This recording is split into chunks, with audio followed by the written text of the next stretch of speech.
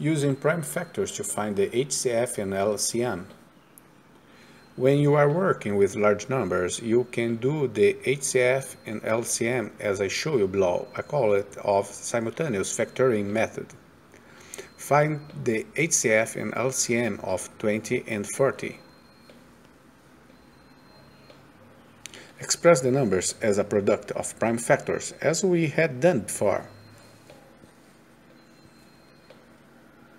Mark with an asterisk the common factor of 20 and 40.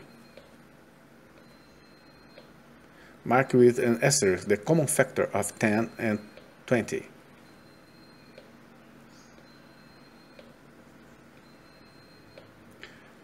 None asterisk because 2 is the factor of 10 only.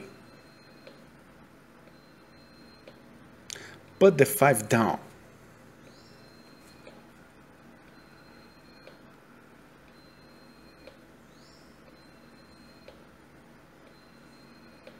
Mark with an asterisk the common factor of 5 and 5.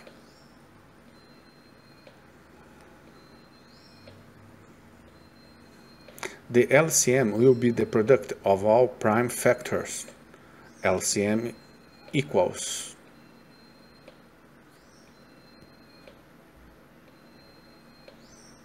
the HCF will be the product of prime factors that are common factors marked with asterisk.